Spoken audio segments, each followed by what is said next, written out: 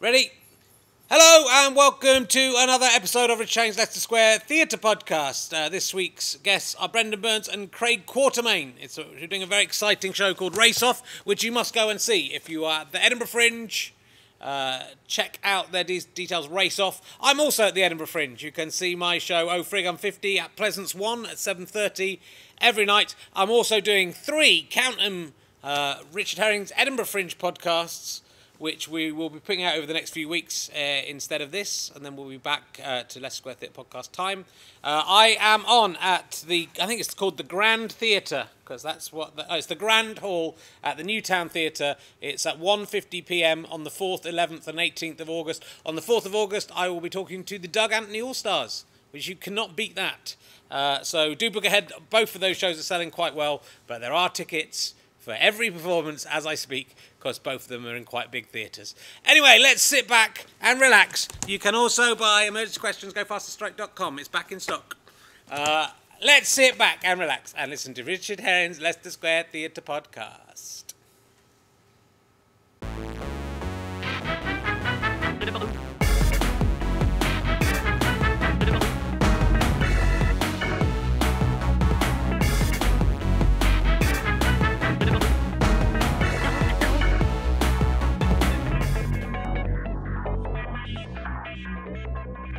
Ladies and gentlemen, please welcome a man who was in the last week taking a trip to the Taj Mahal just for his own purposes.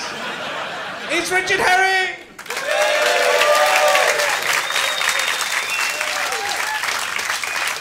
Thank you very much. Hello.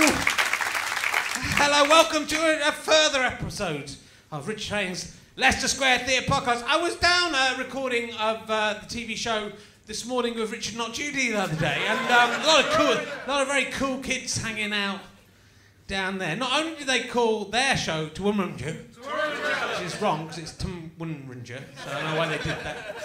They also called this RHLSTP. So I know that's going to. They were so cool, the kids at that show. Yeah, it was a very cultish show. Not many people knew about it. So yeah, so I'm living in the countryside now. I commuted in. It's actually all right. I'm living in Hertfordshire. I'm actually living with my in-laws at the moment because the house we're moving into isn't ready, but we had to move our stuff out of our house because the next people would have been annoyed. So that's how it works. It's unfair, isn't it? And so, but it's quite good. Les Dawson lied to me. I like living with my in-laws. My mother-in-law makes us food every mealtime, and I get to sleep in the morning, and they look after the baby. It's great. I'm just going to stay there, I think. But it's nice. It's nice coming in on the train. It's lovely, but it's scary coming back to London now, isn't it? With all the terrorism and don't like being here in the capital, terrorism and all sorts of acid attacks, isn't it? It's all happening down here. So thank God I live in the countryside. Everyone's gone very quiet and upset. I was living in London 3 days ago. That was the sort of joke I was going for there. Not really trying to remind you that your lives are in danger and your lives are your faces. Let's crack straight on. So I think there'll be more of this sort of embarrassment coming up and awkwardness. I've got 2 guests this week. One of my guests is probably best known as playing Gordon Irwin in the film Peacock Season. Yeah. And the other one is probably best known for making the Raw comedy final and literally doing nothing else. That was the only thing I could choose. It's Brendon Burns and Craig Quartermaine, ladies and gentlemen.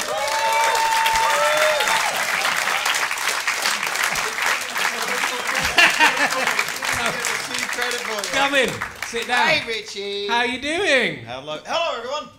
It's Brendon Burns. Hey, thanks for having us back. I should have warned you, they're both Australian. I love how okay you are with doing that, by the way. There's just a lady at the back of, probably going to speak. We're all good friends now after everything. That is very true. Don't think I'd have half my listeners without you. Oh. This is true, actually. Richard has been like one of our greatest supporters, I guess. Absolutely, and like you said, I probably really shouldn't be here. I'm only like 3 years in and I'm very new, and there's amazing people that have been on the show, and there's a lot of great acts that haven't been on yet, and they've been probably grinding it out and working much harder, but fuck them. Yeah. I do love it. Like that's what he does every time. Is he like goes through people's CV and finds their most embarrassing credit. And the reason we're cracking up is it's Craig's only credit, and it's a pretty good one. It is a pretty good one. So, shall we explain a little bit about how you two met and Sure. what's going on and who you are? Well, I guess We know you a little bit, Brendon.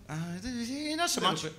I guess I suppose you used to more household names on this. On both our accounts. Yeah.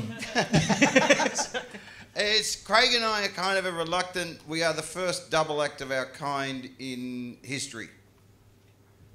There you go.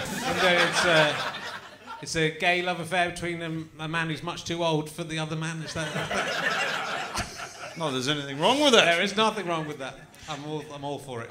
We are exploiting. Are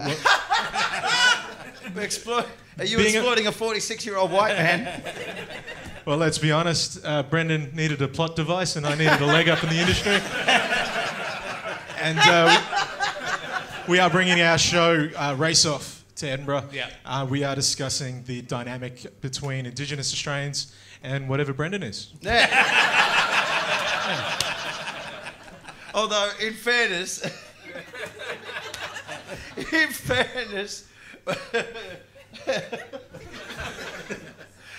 you did let a lot of tension out of the room while a lot of English people were trying to work out what the fuck you are. If you're wondering about the Australian black-white dynamic, and many of you remember going, you know what, I don't think I've ever seen or met an Indigenous Australian. There's a reason for that. And we keep very quiet about it.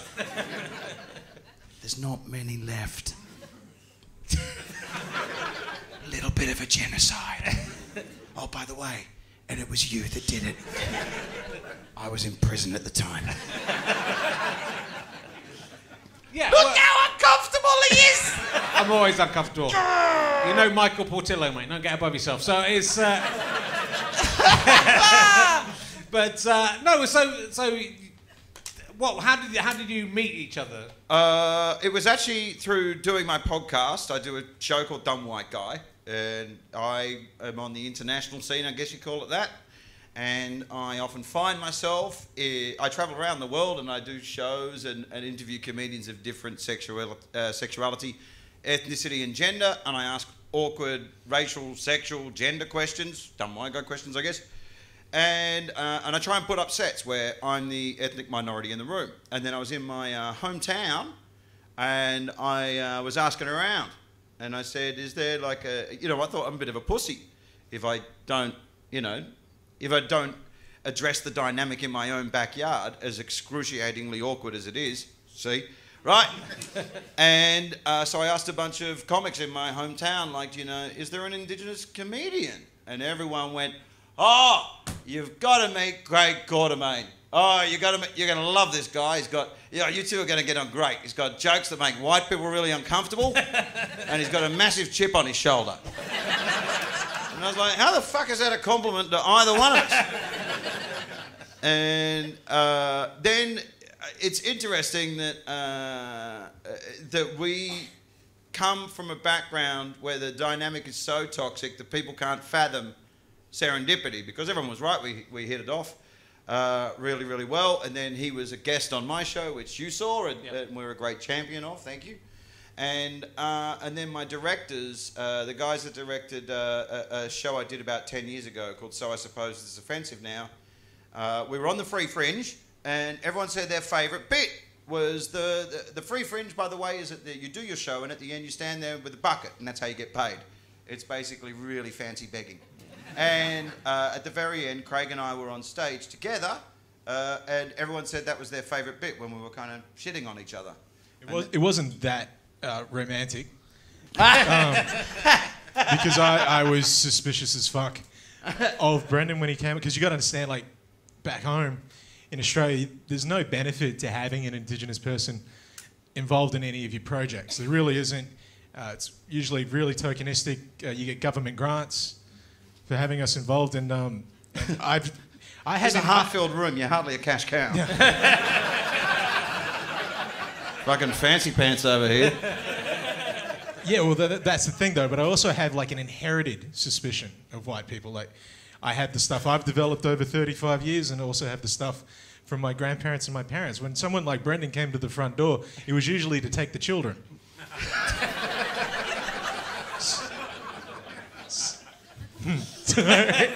And the great part for me Toughen up, cunts. It's going to get so much worse. And those are the sort of jokes that actually made us click. Because, you know, Brendon's not exactly cuddly. And I think that, yeah, just watching what I do on stage is very much because there's a lot of unspoken tension. We were talking about this backstage, that what I love about the UK, well, in London anyway, it's really evident that it is a really multicultural city. There's you're classist as fuck. Yeah. But as far as race and multiculturalism... Fucking hell, you set fire to your poor people.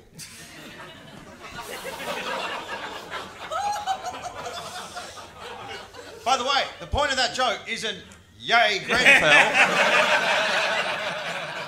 Pretty sure the point of that joke was boo classism.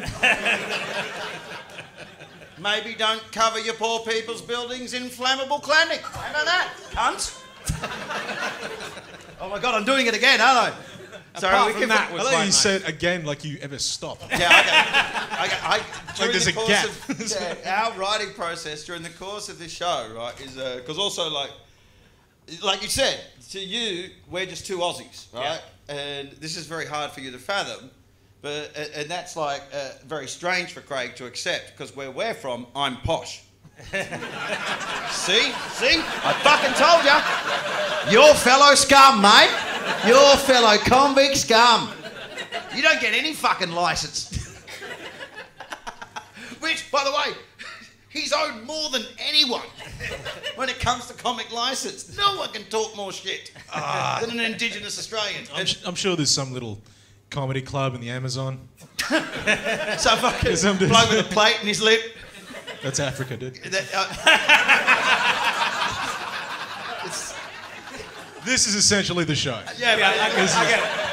I mean, maybe... There's that fucking bloke at his plate with his lip going, those fucking nose boner cunts, what the fuck's? That fucking fancy ivory shit. I've got a plate and my lip made of clay. We're roughing it. See, look how uncomfortable they are. I don't know how many, because I've been to Australia and I've been to the comedy circuit, but then I've also driven to Uluru or Ayers Rock, as you will call it. No, I don't. No, really don't.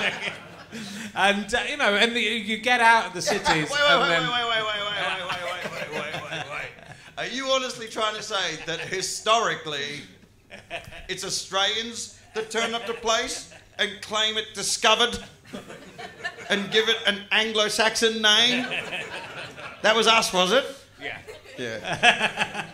Must have taken a while to get to the middle, so by the time you got to the middle, you were Australians. Oh, look at that. You were okay with that one, weren't you? Oh, that was all right. There is a lot of laughing into hands, I'm noticing, at the moment. It's like, but it's a surprise. Well, in 1997, I did the Adelaide Festival, and then me and Phil Granchi from Modern Problems in Science drove to the centre of Australia. Oh, good for you. And way too many people don't do that. Yeah. It was amazing, right? So it's a long journey. It's a big place. Yeah. Break. Yeah. But also you're just so surprised, having been in the city where I think you're saying, you know, you wouldn't really see anyone except white Australians. Really. That is in the eastern states. Yeah. Which, put a pin in that. Ask us a question about that later. But as you go through Australia, you know, you come across these little villages and townships and the Aborigine guys, these indigenous guys are sitting out the back and aren't allowed in the bars. I don't know if this is still how it was, but this is how it was in the 1990s. Yeah, you're going to go, why aren't they drinking in the bar? And they go, they're not allowed to go in the bar. Yeah, they're called animal bars colloquially. Yeah. And also, like, this is within my lifetime as well, is like, up until 1974, you got in more trouble for shooting a horse. And people want to believe what they want to believe as well. So, you know, so when I go to Craig's house and I'm a little bit racially awkward, it's kind of the only thing I'm entitled to, is racial awkwardness. Because maybe there's just a few too many men my age, just a little bit too overconfident. around this issue. Yeah. Trepidation, probably the right thing. Well, the thing is, though, that tension, well, basically, if people got any more enlightened or educated, my shit wouldn't work. Yeah. So I'm trying to start a comedy career. I don't need people getting fucking woke now. Like, just wait a few years. Oh, those woke cunts. Don't get me started on them. I'm woke. Really, we're all in the dark, aren't we, you fucker? But it's By the way, you see why we need to be a double act? Is because I'm not immediately likeable. And I have one credit. Yeah. So, yeah. What towns, was there anything that kind of caught you out on that drive? I mean, all of that stuff, you know, driving and you only talk to white guys, I guess, and you know, and it was, and we were driving fast, so we were just driving through. We sort of saw it, and we just couldn't believe it. And then getting to Uluru, and it's, you know, it's a very holy place for the indigenous people there. Kuntanjara and Puntanjara people. Yeah, and you're not. They don't want people to walk on it, That's right. but then everyone just goes and walks on it. And you've been told. What was your reaction when you said don't walk on it? Did you just go, yeah, cool, fair enough? Yeah, You know what the Australian reaction is? Well, how's that racist, mate?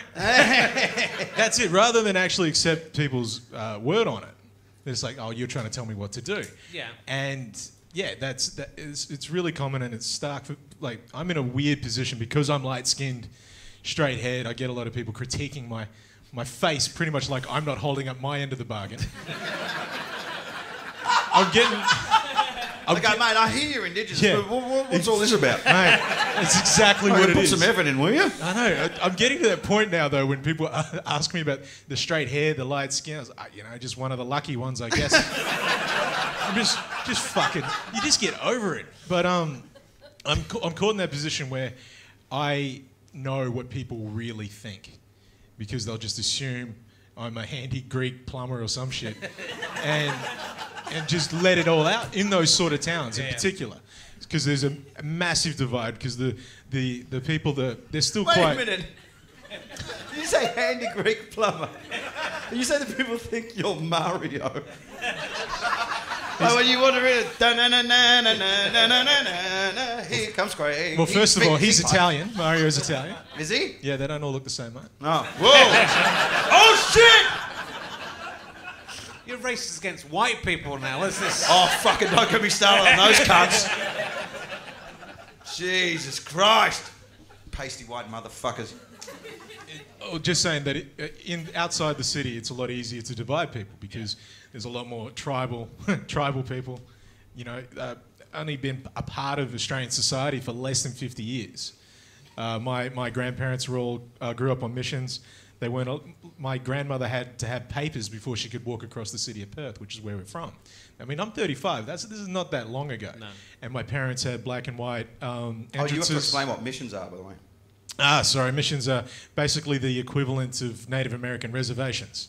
So basically, don't live here, fuck off out there. Yeah. Was basically what communities were. So it's not that far removed. And the tension, like, the Australian, we're a huge inconvenience to the Australian narrative. Everyone thinks it was like some boats landed, World War II happened, and fucking Hugh Jackman washed himself, and that was it. That's legitimately what people think. Hugh Jackman washed himself. And by the way, that is exactly the history curriculum I grew up with. Yeah. Right, first some boats landed, and then, woo! Then Hugh Jackman washed himself. Sir, wasn't there? Don't be a faggot, Burns. Asking questions and shit. You caused a bit of controversy on Australia Day by questioning Australia Day on TV. Oh, yeah, I did, yeah. I've never really celebrated Australia Day. I've never really been into it very much. And a lot of my British friends, it's not like I'm being phony or anything about it, but when people go, why don't you? And I'm like, well, it's not like Germans have an Auschwitz anniversary. Fuck you. See what I mean? It's completely different here as well. They just like, they really do go like, I am not reading the subtext in anything that grubby convict does. I don't care how much the Oxbridge boy vouches for him. I refuse to look at nuance in anything this fucking didgeridoo blowing fucking scumbag does. I'm doing it though. When we're writing, and like in England, sometimes I will address an audience with, Anger? Yeah. But, because, Craig's right, everything here is like about class. But I'm a petulant man. I refuse to soften my accent just to be accepted. But sometimes in our writing process, that means that I will spend time attacking a crowd for what I think they're thinking, because of experience dictates quite often that British people are they hold in a lot of stuff in terms of xenophobia and race and racial tension, but you still call yourselves Great Britain, right? You're racist as fuck.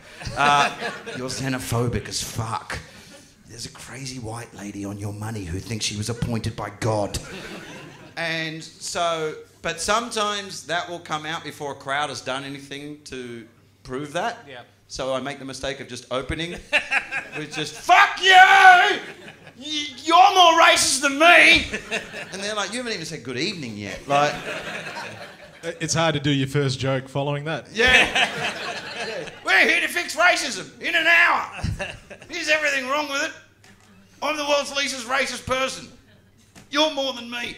It's like that joke about codependency, or I think it's like an addict's joke or something like that. It's basically a codependent addict. A codependent addict, right, he goes to borrow his next door neighbour's lawnmower. Right, and he goes, I'm going to go over next door and borrow Tom's lawnmower. As a matter of fact, I saw him out just there the other day, actually. He was mowing his lawn, but he was only half finished. Oh, right, so you know what? He might not be willing to lend it to me straight away because he hasn't finished his lawn. But wait a minute, hang on. He's still got my clippers from last August, when I think about it. And I even saw him in the high street like 2 weeks ago. And he didn't even bring it up. He's just never going to lend me the lawnmower. And then by the time he gets to his neighbour's front door, he just goes, you know what, Tom? Fuck you and your lawnmower.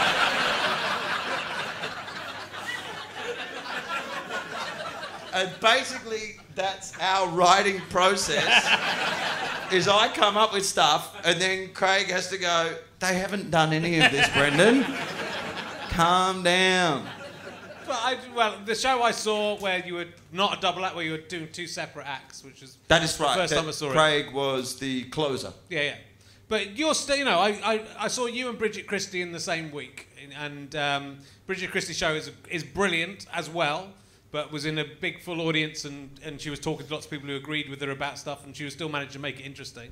Your show was not in a... I can cope with another comic having a good show. But she's... she was good as well. Yeah. I noticed that he said a full audience. Yeah. That's the part that was the bit... Oh, right. Yeah, but she's been, that show got very, got awards and reviews and stuff. Your show, I think, was equally challenging and interesting, and thank you very much. And I think you're right that you haven't got, I think there is a snobbishness, because I think you're challenging... What I love about your show is you'll say a lot of controversial... Your set of your show that I've seen is you'll say a lot of controversial stuff, but then you're also challenging the preconceptions and what people in the audience think, which is a lot of comedians. I'm not saying Bridget. I'm saying lots of other comedians will just say the stuff they know their audience is going to like. But you will challenge liberalism as much as bigotry and racism. You're challenging the people in the audience with what you're saying, right? Which I think you're both doing. I think I have a chip on my shoulder. My biggest chip is snobbery. Yeah. I'm an Australian that does comedy in England. Yeah. Tend to encounter it quite a bit. And so that, to me, is a form of covert bigotry. And it's not that I challenge liberalism. It's so much that there is a subtle, there is a subtle form of covert bigotry of, this is one of the, only India has a greater sense of hierarchy than the UK, right? And India is one of the most classist places you'll ever go to. And any Indian in the room will go, he's fucking right.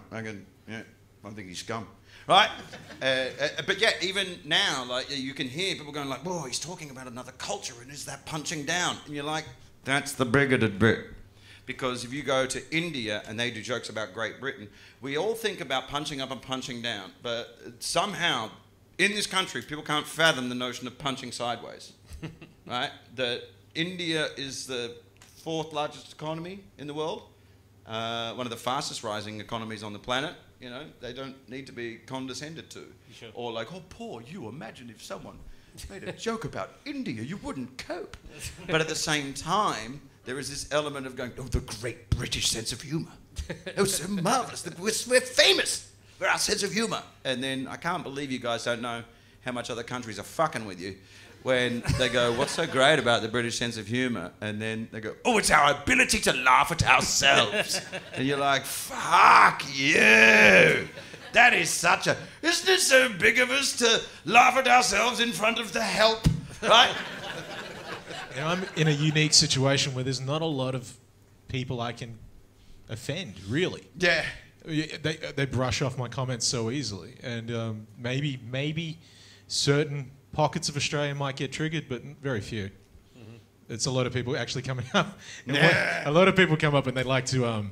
there's this weird thing where they like to share the indigenous experience, and that usually revolves around, oh, you know, I fed one once or something. Fucking... It's really, and they think they're connecting with me. They really fucking do. And I don't even need to make this up, but word for word, the amount of people there's this whole fucking stereotype that you have to sit down, be eye level, and speak to Aboriginal elders when you meet a town. The amount of people that I've had come up to me and say, you know what, when I went to Yundamu, I sat in the dirt and I spoke with them, and they expected me to go fucking right on. What am I meant to fucking say to that? It's the weirdest, most awkward conversation I've had so many times. Yeah. I think... Like those fuckers... Next time someone does that, you should do the thing of just reach across, touch them on the face and go, same. Same. Probably the best reference is those fuckers that go and build huts in Africa on their gap year. Those cunts. Those ones that actually go and they... Relief workers? No. The ones that those motherfuckers take pictures of themselves feeding starving children and then use it as their Tinder profile. Those pieces of shit. Those fucking people. That's They're the the same most specific ones. stereotype I've ever heard. They got a purple shirt on. Couple. Yeah. But yeah, Well, they're reaching out. It's interesting as people are trying to be well-meaning and trying to show they care and sometimes get it wrong. And so, you know... Oh, absolutely. So I should qualify that as well, that like I don't necessarily attack liberalism so much, is I always have a rule, I suppose, that if I'm going to pull the rug out from under people, I should be standing on it. And so most of the time I give examples of my fuck-ups. We are celebrating awkwardness a lot. Yeah! That's the best part about this. We tried to celebrate awkwardness by, like, this new show is definitely... There's 2 points to it. One of which is, I believe, that political correctness, whilst well-meaning, has a tendency to divide the world into white and other. That it normalises whiteness. And that's rude. And... That the other point is, how can we ever combat bigotry if we never admit to it? That on some level, the tiniest like racial fuck-ups that we have, we are dobbing each other in on Facebook and so on. And we are treating that with the same level of venom and judgment as the very real shit that we are living in very racially toxic times around the world. And I guess... what Craig and I are trying to do is, you know, we were very surprised and moved and touched that we had no idea what we thought was essentially an hour of audacious stupidity. We had no idea how much it was going to touch people personally, just because I suppose all we've done, we haven't really done anything that special, right, is that we just take the way that two friends talk to each other and put it on stage. But what is sad, I suppose, is that the dynamic, the chasm that exists between us in our country is so vast that what is truly rare to people is a white guy and an indigenous bloke being close enough to do that. That's like, whoa, that's rare. Well, add that too in our sense of humour. Our comedy scene is really underdeveloped. Television, film, all that sort of stuff. We're usually Aboriginal people, Indigenous people. We're usually on as the comic relief or the clown, or we play a stereotype. There's an Aboriginal actor named Aaron Pedersen who applied for a role in a really shitty TV show called Water Rats. It was just, I don't know, what's here, Emmerdale? That's one of those fucking things. He just went for the role, and he's a good actor. He's done a lot of stuff. He walks into the room for the audition. They say, "Oh no, this character's not Indigenous," and he just goes, "I know. Can I just try?" And that's where we fucking are. Like, it's open. And definitely, as far as stand-up, it's the same thing. If I'm not up talking about how the time my boomerang fucking broke, the people can't compute. They can't get their head around it. Tell me about that time though, because See, it's really easy to see why I love the guy, right? And so tempted to just go, you know what, you call a boomerang, doesn't work, it's a stick. That's a terrible fucking joke. That's old as the hills, but yeah, that's where the biggest. I think we said this in the old show. The biggest Aboriginal comedian was a guy named King Billy Coke Bottle. Oh. He was a fucking Dutch actor. He used to blackface over radio. This is something. How do you even do blackface on radio? He was pretty successful. It's the laziest kind of blackface. You can't even be bothered.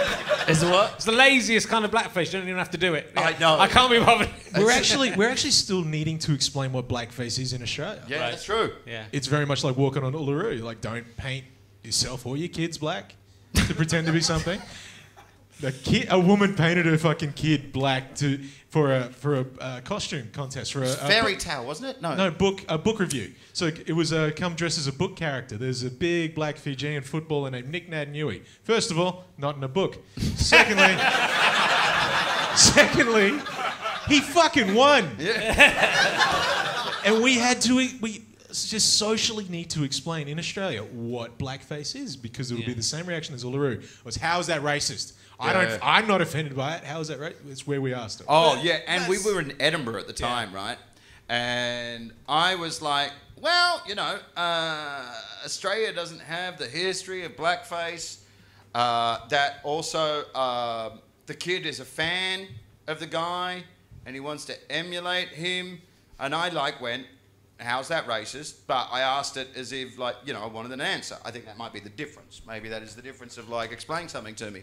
Right? If he's a fan and he wants to emulate that guy, has it racist? And Craig, by the way, called it to a fucking T. I mean a T. He goes, you don't understand, mate. It's tomorrow. There's going to be 3 white people on breakfast radio, on breakfast television in Australia. And there's going to be 2 white guys, and there's going to be one white lefty woman speaking for us. And she's going to be saying something along the lines of, maybe you shouldn't do blackface, right? There won't be an Aboriginal person, right, at all. And the 2 white guys were going, how's that racist? How's that racist? And she'll go, well, because there's a history of blackface. And then, I promise you, at the end, they'll get the last word of, yeah, but it's not racist. How's that racist? And then the presenter will go, well, I guess we'll never know, right? It happened verbatim. It happened verbatim. He called it. He said, this is happening within 12 hours, right? And I'm like, come on. And I mean, it was blow by blow. He called it down the line. Because what also people need to realise, we're going to talk about Craig like he's not here for a sec, is Craig's not your average open micer, all right? Craig is a journalist actually in the face of NITV, National Indigenous Television, right? So his day job is actually that he is constantly flown to Kalgoorlie and northwest Australia and so on to report on atrocity after atrocity after atrocity. And he is... great source for material. Yeah.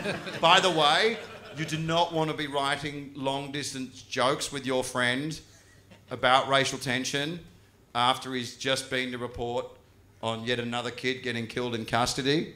Because in text, your ideas sound fucking horrible. He's like going, oh my God, I hate you in text. You really need to add the It's a projector and it's a big black cock. No. And I'm like, yeah, no, that sounds great.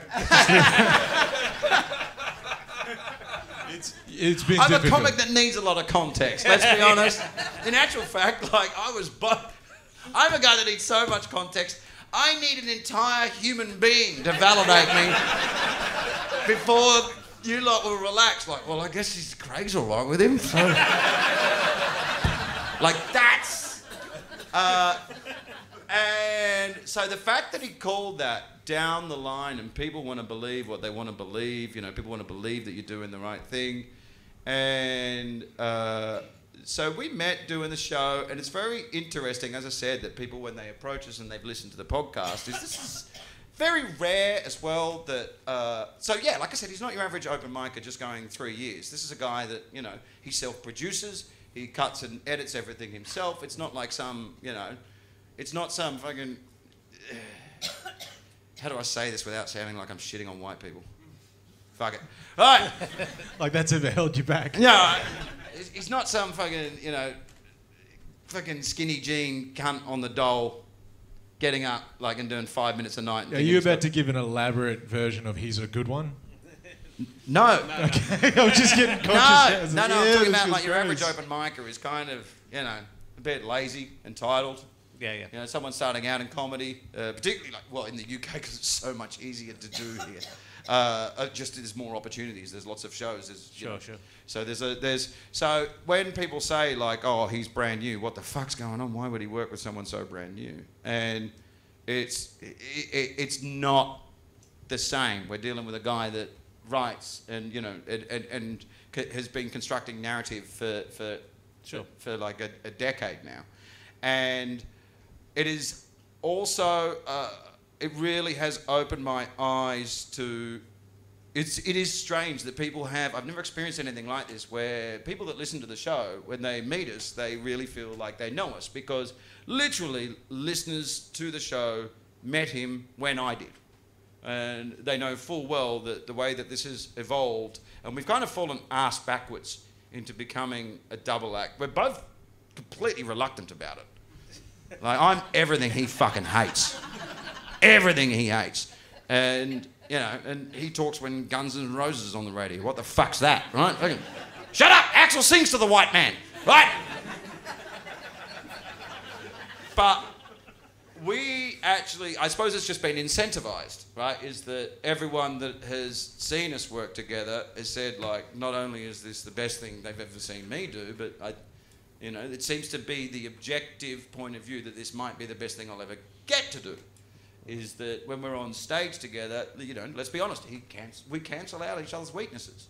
You know, he cancels out my weaknesses and vice versa. He's a very likeable, affable, understated, humble human being. Yeah. And I'm this. It is what, your 20th? Yeah, it's my 20th hour. 20th, best reviewed, and yeah, looking forward to doing probably the biggest show. Hopefully, this is my first. So my best show is his first effort. But that's an interesting. That's an interesting and unusual dynamic. Just the you know, regardless of everything else, sort of a new comedian and an experience, a veteran comedian we get called now. Yeah, I was waiting to see together. what you were going to call. Well, I can't talk because I'm more veteran than you are. Yeah, I used to look up to you. But it's, you know, it's that's an interesting dynamic in itself. If it wasn't for any of the other stuff, obviously. I know. But obviously, you've got all that. I think comedy is a fantastic way to tackle all this stuff because of what you're saying. People saying, "How's that racist?" And you know, you get the same everywhere with, you know, why is complaining about Doctor Who being a woman? Why is that sexist? Why are gollywogs racist? You know, all these things. And people. What? Gollywogs are racist? I don't think they have emotions. We still sell them in chemists. Gollywogs still get sold in chemists in Melbourne. Yeah. Well, but you know they do. Yeah. They still get sold in the UK. But people don't want to. People don't want to be seen as racist, and people don't think they are racist sometimes, even if they are. And so it's very difficult to approach those subjects. Because if you go up to someone and say this is just wrong, then they're going to get defensive and go, why is it wrong? And we've had this for all our life. And my favourite thing about the Doctor Who thing, though, I know a lot of people idiots getting upset about this. But my favourite part, guys, it's not as toxic as everybody's making it out to be. What I'm loving is the people actually really getting upset that they are referring to her as Doctor Who when it's the Doctor. Yeah. The people that get fucking pissed off about that, they couldn't care what sex she is. It's the Doctor. It's not Doctor Who. That's the best part. I've been about winding people when people listening at home, it's just sort of happened while we're doing this podcast. But today, I've been winding up Doctor Who fans all day. So I've been saying, yeah, it's fine. You've got a female Doctor. There'll never be a male companion though. And then you get people go, well, there was Rory and there was the, and they go, yeah. Apart from him and apart from this, still come back. There's because there's fucking hundreds. And I go, but Doctor Who will never drive a car. Well, that will never be allowed to drive a car. And I know that he's driven a car because I know a lot about Doctor Who. So it's really good fun because and then the occasional one would go, you're winding me up. Yeah. But then because it's in good humour as well. But and I'm a fan. I'm a fan of the programme myself. But it's really good fun when people get. I mean, that's sort of so trivial in a lot of ways because it's people getting obsessed about something that isn't real, and then it's definitely for children. I love the fact that people can get that obsessed about something, but then you miss out on the great picture. And I suppose that is also true of those childhood associations. A lot of it's a lot of the world is very childish in a bad way, and I think There's a lot of infantilizing now. Yeah, but but it's about the way of getting this stuff across without telling people off. Because, well, I fall into that trap a lot. Yeah. So it's good that we've got a director, and it's good that he's there. But you can tell people off, and then if you're a double act, the other guy can come in and say. Well, it's also his scrutiny forces me to have greater clarity. That if I have an idea, and then he'll be like, "Why?" Because look, the last thing. Here's the weirdest thing. There's a lot of stuff that's happened that neither of us expected. One of which was. We had a mission statement in Australia of all we wanted to do was get indigenous Aussies and white Aussies in the same room laughing. Right? Pretty easy idea, yeah? Right, that's like not that shocking, is it? And like the shit that people wrote that was supposedly progressive in response to just that very simple, not very worthy or earnest kind of idea of like, oh, why don't you just recreate D-Day? Fucking go to Beirut. Like, whoa! And you're a PC organisation? Like, it's really like that in your face. And the thing that we discovered is that, I suppose our story in this year's show picks up after that is, for whatever reason, I make black audiences relax. And Craig makes white audiences relax. And I don't know, I suspect it might be because the only kind of white guy that black audiences instinctively, automatically feel free to enjoy is crazy white guy. Because they're like, holy fuck, this guy's so white, he gets to be nuts. He gets to be nuts and doesn't wind up homeless or in jail. That's fucking amazing. Look at him! You're like a curio. And, or maybe it might be that just there's a sense that I'm definitely not holding anything in. You know? You're never going to leave the room. You're never going to feel like you leave the room and I'm going to all of a sudden change. Because, it's already pretty horrifying. No, but that's the thing too about stand-up for so many years. Comedy in Australia revolved around us being the punchline, part of the chorus. Yeah. We never felt safe in audiences like this because you'd be sitting at the back and, oh wait, here it comes. Yeah. One of the things where it really rammed it home to me was when I was in Ireland. My wife's Irish, and we went and visited her family, and one of her cousins decides they want to get drunk and tell me all these little jokes, these little short beat jokes, like how do you get a, and they were referring to I think what's the word? Is it traveller parkies? Pikeys, yeah. So she was dropping me all these jokes with the three beats, like how do you get a traveller woman pregnant? Like come on the ground, it'll sort of fly to take her arrested.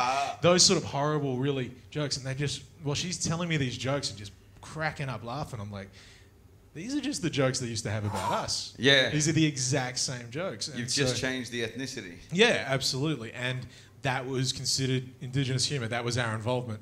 Yeah. And trying to get a room full of Aboriginal people to come in was really fucking difficult. Oh, yeah, because the first time, 80 people said that, when we first met, this was the year before, And a lot of internationals were saying to me as well, like a lot of the international acts were going, "Where are all your black people?" And I was like, "I don't know. I think up near me mum." Because the weird thing is, well, like it just changes that straight white paradigm a bit. It just takes a little bit of shifting, because we do, like our media does it. It views the world through whiteness, you know. While I was in Perth, I would say my mum lives up in Midland, and people used to snicker. And also, it's I would go to Midland Shopping Centre, and there'd be Indigenous folks and white folks walking around, and I thought, oh, right, we've moved on. That was my perspective. And it's not until later that everyone went, no, mate, that's just Midland. It's a ghettoised area. Yeah. Your mum lives up in the hills on the outskirts of that. But that's what you're experiencing is not right. And people would snicker, and I didn't understand what that meant. And so I then, after meeting Craig, wanted to put on like an all-Indigenous audience show, because that's the nature of my podcast. And I thought, I'm a pussy if I don't do this, you know, in my own backyard. Yeah. And it was funny because like 80 people said they were coming. And then at the last minute, it was like about 15 people were in the room. And I kind of went, I just realised what happened. Is a white guy asked you all to be in the same place at the same time. And you went, fuck that, I know how that ends. Not falling for that shit. But there is a huge difference, and it's definitely something that the UK circuit doesn't understand. And that is that there is a huge difference between comedy about and comedy for. And every culture, I've yet to encounter a culture or a nationality or an ethnicity or a subculture that doesn't enjoy jokes about themselves. Everyone likes it, right? Yeah. In actual fact, if you're immersed in that culture or subculture or nationality or ethnicity, it's actually your job. And if you don't come up with something, the only thing people don't like is made up white stereotypes, right? That really often are fucking so far off. Like what? Oh, fuck it. The chicken thing. What's that about? Who doesn't love, black people love chicken. Who doesn't love chicken? Who's looking at black? What is it? Dave Chappelle does that bit. Do white people like look at black people going, oh, look at him, he loves it. Oh, it's mesmerising. What race hates chicken? What race goes, we just had something like this. You picked us on a bad day as well, by the way, because we've both been on a diet because we were going to a photo shoot. And we fucking pigged out on Billy Chicks and gravy before we came here, so we were both a bit... grumpy as fuck before too. And so, like, can someone tell me an ethnicity that doesn't eat chicken? So that's the thing of, like, that is a made-up white stereotype. Sure. And... it's a white stereotype of another ethnicity. Yeah, that's where I was confused. I thought you were saying what's a stereotype about white people that I wasn't. Stereotype about white people. We have ideas about our station. We think we're the centre of the universe. And these are just true things. We love chicken. Yeah, we love chicken. We love chicken, but we're fucking baffled when other people like it too. Wait a minute. I mean, I'm me, and I've got this delicious shit going on. Yet he's like that colour, and he's going the same. Same. I feel so sorry for you, Craig. I can't. 2 months. That's months the show. Yeah. I'm me, and people feel sorry for him, and then he tells them to get fucked for doing that. Don't you patronise me, cunts. That's the hour. So you can find your tickets.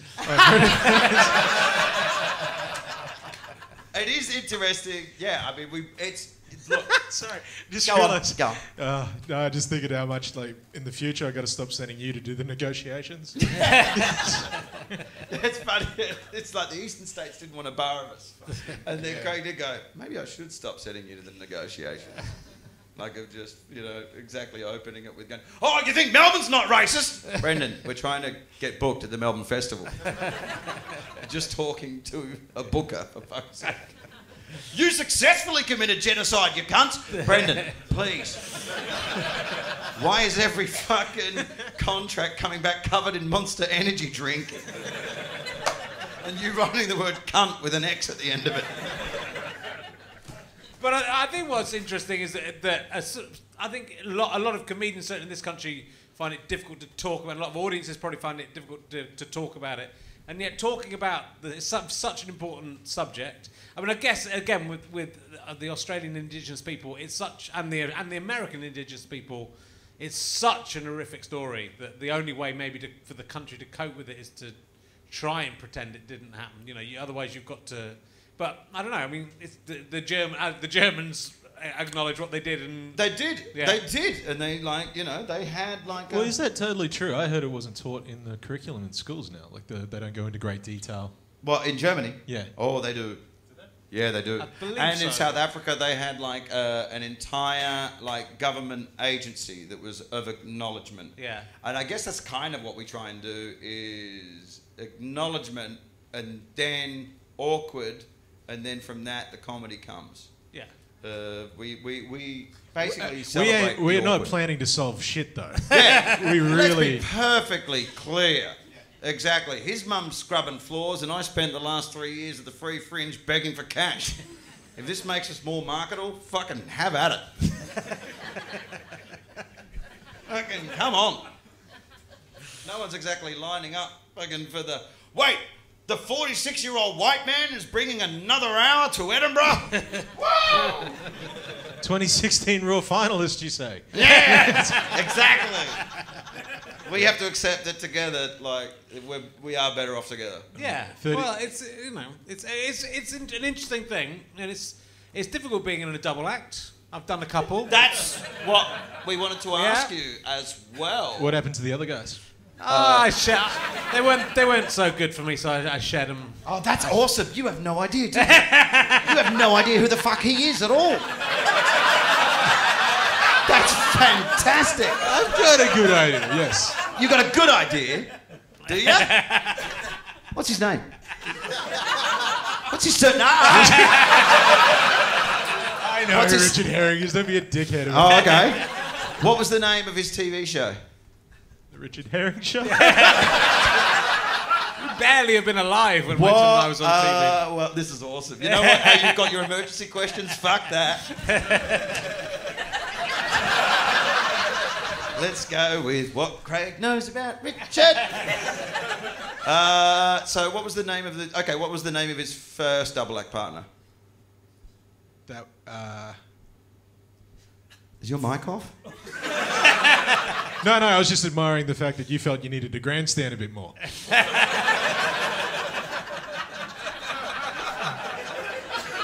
No, that's good. That's good because there's not been enough Brendon Burns already. Let's keep going. You needed him to win. You needed him to win. That was an applause break too. That was first of the day. Even Robert Webb didn't get that shit. Even when he talked about his mum dying, that wasn't enough. Yeah. And he's no one applauded that, did they? For some reason. No, it's tricky being in it. I've done a couple of double acts, a few double acts, and this is a sort of double act. Wait. Let's not let this cunt off the hook. No. It's good it's good that he's never heard of the guy. Quite curious about this. He's not a well-known guy, the other guy. No, he's not. He's not. Wait, okay, you know who he is, right? I was actually going to ask how it ended. With who? Well, with who? Say the name. Because I'm already. He's not going to appear. Because I'm already playing my escape. Not... In case you haven't noticed, Richard, I'm trying to. What's the best way to get out of a He's double not act? Beetlejuice, for fuck's sake. Just let it grind. You say Stuart Lee 3 times. I've been living in the railway set. Here comes some dry rhythm. And then I'm going to telegraph my callbacks. At the very beginning, later on, I'm going to make a joke like this. And when I make that joke like that, everyone's going to go nuts and act like I fucking get comedy. Only I can comprehend Stuart Lee. Of course you comprehend him. He explains everything he fucking does.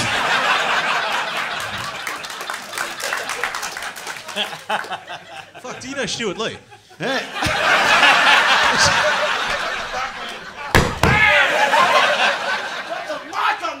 He dropped you a few clues. It's a couple of clues.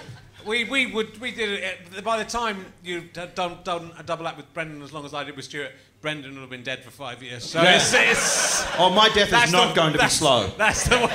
It's going to be. I'm here. I guarantee my final words will be something along the lines of ah.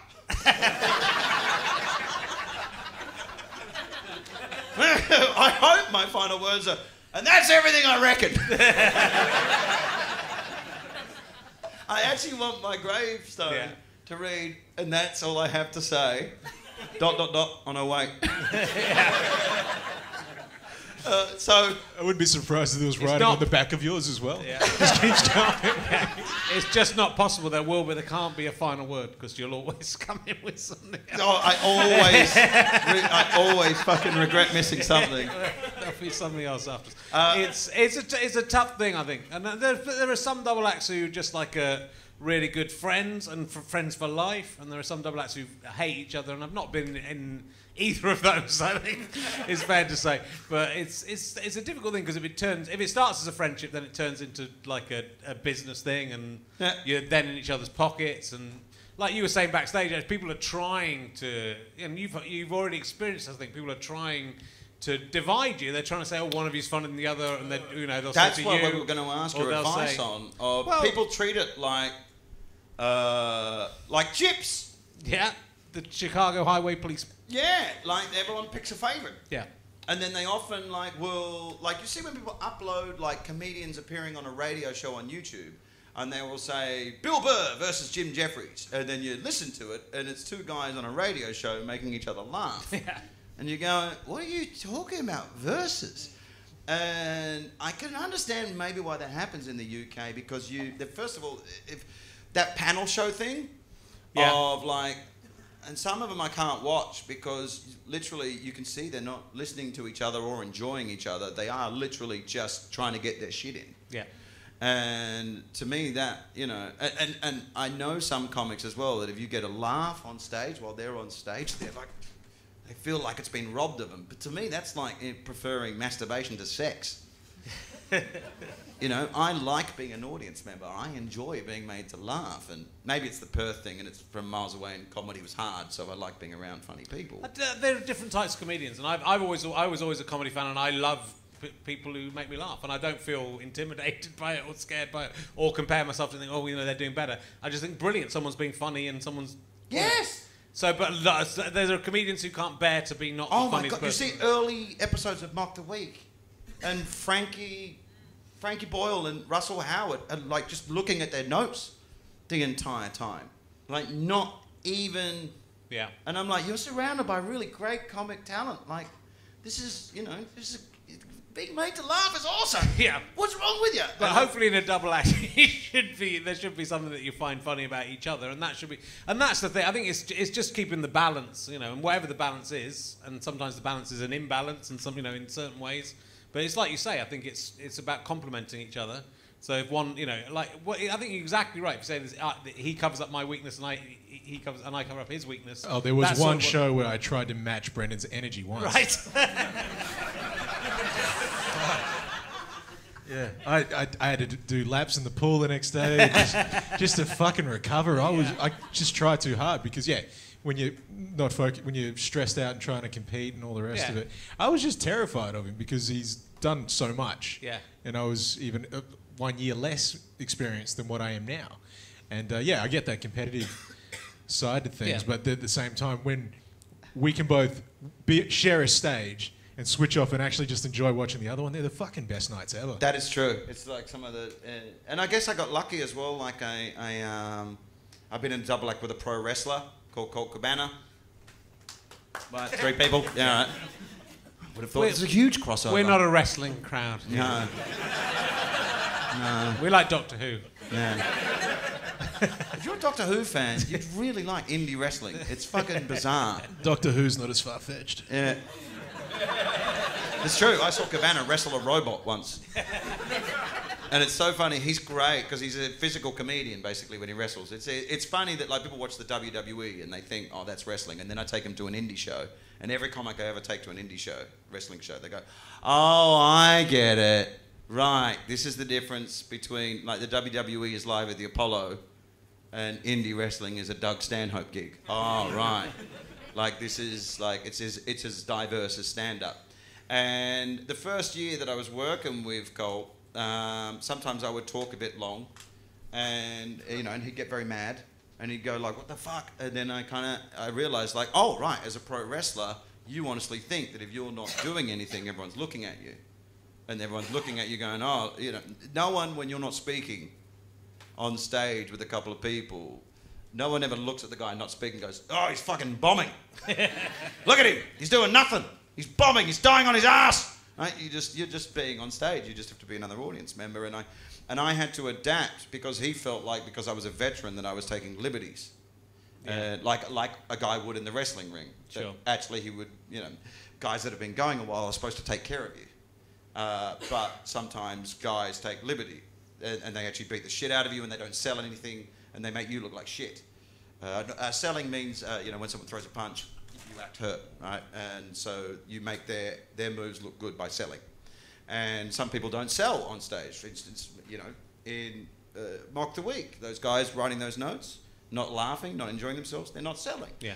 And so I had to start afresh and just throw out everything I kind of knew, working with Cabana on stage of, again, I kind of treat it like a wrestling match in that it's actually not a competition, it's a dance.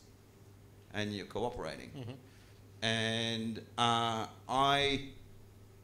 yeah, he's right. If like when he's up there like tearing the roof off, or when like we've got those bits where it's just beat, beat, beat, beat, beat, and we're firing on all cylinders, it's some of the most rewarding, and you know,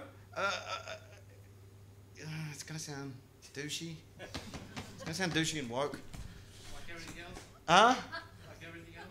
Like everything else? All right. Only he can do that, mate. Wait, let's hear him out. What are you going to say? No? No. That was the shortest double act I've ever seen, mate. Yeah, right? Come on, mate. It's not a competition. It's a dance. I was selling for you, motherfucker. You tanked. Okay. Wait, hang on. How often do people get heckled during your podcast? I know. I have that effect on people.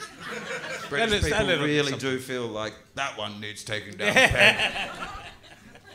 That one needs taking down a peg. It does. Seems like... You know what? I was trying to explain this to him as well. Like, if I have like a white English cleaner, I'm middle class, all right? If I have a white English cleaner, like, that bloke doesn't think he works for me. I shit you not. Like, he'll turn up like... he'll fucking go, sorry, mate, fucking, you know, we got hammered last night. I'm like, we're not mates, motherfucker. But there is that kind of element of, you know, he's a fucking convict. He really knows our dynamic. And I'm like, I fucking pay you, asshole. See? You don't like it, do you? Right? But, so... Yeah. Jamali Mannix, right, great British comic, Jamaican British dude, he like asked me on the show, he said, all right, so you talk a lot about the black-white dynamic in Australia. He goes, did you hate Aboriginal people growing up? And I was like, no, I didn't. But I was frightened of them, right? I was frightened of them. And there's something... how do I say this without sounding so icky? You're right, by the way. There's something about getting black Australians and white Australians in the same room together. Look, the only really skill set I've got, the only thing I've ever been very good at is making taboos funny, solving puzzles of taboos. Right? Whenever a taboo pops its head up, generally, and probably one of the reasons why I've been so grossly unsuccessful in this business, is I will try and solve the puzzle of how do you pick that apart? How do you broach that? And making awkward shit funny. I'm not the best joke writer in the world. I'm not the most charismatic bloke. I'm definitely not immediately likeable. And I don't do set up punchline or whatever. I can just make awkward shit funny. And so being raised in an environment, and I'm a product of that environment, no matter how worldly I want to tell myself I am, right? And he's literally the only person who tells him that. There is... having white Australians and indigenous Australians in the same room laughing at jokes that I'm doing about the racial tension between us. Like, modern catharsis, I think, is bastardised and overused. I think it actually means, like, quick fix. But feeling that catharsis in the laughs, it's kind of one of the few times you don't feel like this is a very selfish art form, right? It's very, very me, like fucking, you know, it's not the product of good parenting, as you were saying. It's fucking love from strangers. It's you know, it's stripping, it's prostitution. I just see comics don't like hearing that, but it fucking is. Paul Provenza, that he talked me into it. I was like, what's my art? And I'm there telling my truth. And he goes, what do you do on stage? And I said, well, what do you mean? And he goes, well, when an audience comes along, what do you do? And I said, well, I tell jokes. And he goes, well, what do they do? And he goes, they laugh. And he goes, what's laughter? Is it a release? I was like, yeah. And he's like, and then what do you get in return? I said, love. And they're going, do people confuse that release with love? Yeah. And he's like, well, you're a prostitute. And I'm like, yeah, a little bit. And so, I don't know, it's one of the few times that you don't feel like quite such a pointless human being.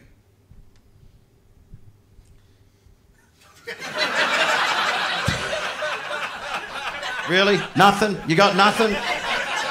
I mean, that was the biggest lob I've thrown you yet. The crowd laughing stepped on anything I was going to say. But with a double act, I think the thing is, and you've got it because you do have an ego and you do want to be the best at what you do.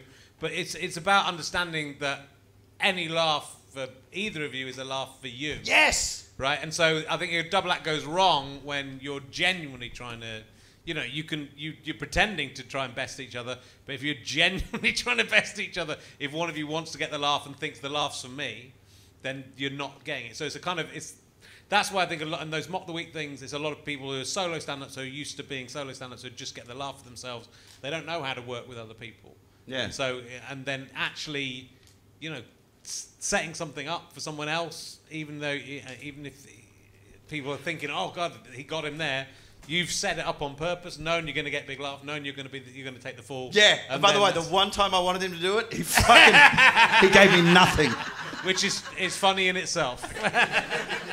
They got what they wanted out of it, so I didn't need to add any more.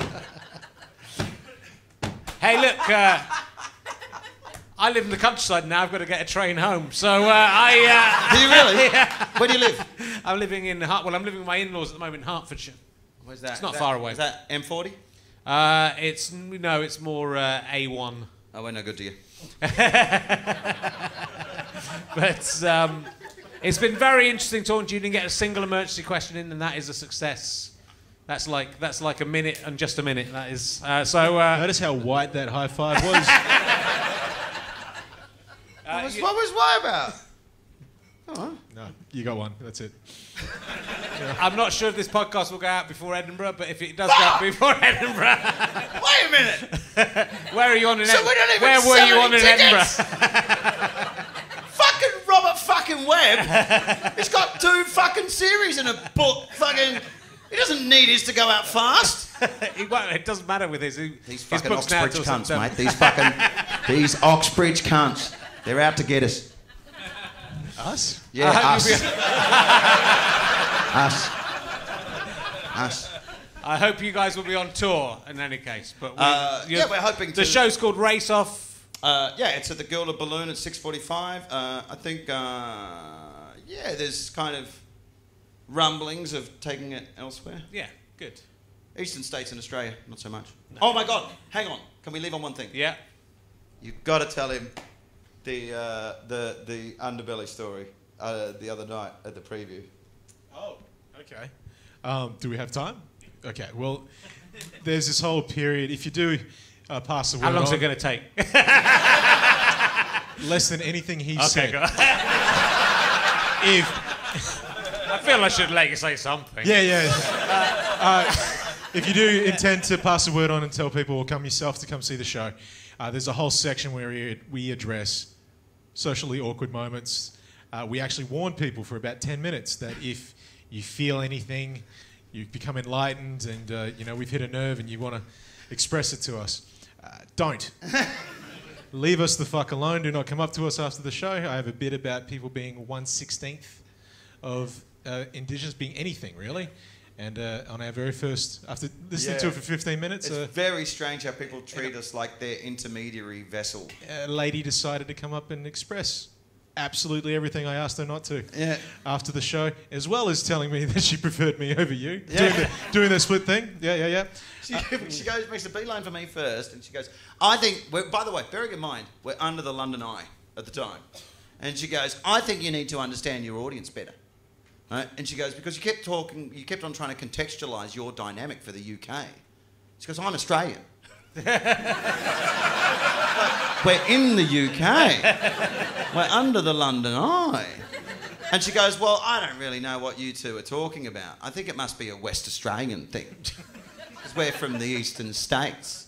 And I haven't heard any of these racial slurs you've said. And I was like, well, I imagine no one's yelled them at you from a car. But also, I kind of like had to go after it because we got this whole section on the fact that the number one cheese in Australia is called coon. It is, and it's spelt right. And she goes, I've never heard these slurs. And I was like, you've never heard of coon cheese, the number one cheese in your supermarket right now? And she's like, oh, well, right. And then, so she's done with me, right? And then she makes a beeline for Craig. And yeah, basically we're burning material, by the way. Hey? We're burning material, by the way. I'm just a little conscious. Are we going to put... No, we're not putting her in the show. Fuck her. She basically said that she had issue with me using these slurs that I use and that we shouldn't talk about it because she was 1/16. We're going to be dealing with a lot of those fuckers over the next couple of months, but yeah, looking forward to it. Because he does have a whole thing about being 1/16 Yeah. and those cunts. And then like we were immediately like just, you know what, I bet when you get pulled over by the cops, you're those other 15th, 16th real fucking fast, aren't you?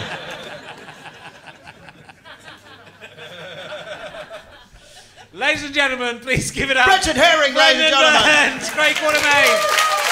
Fantastic chat, guys. Thank you very much. Can you say anything? Cheers. See you. One more week for recording. Come next week. See you.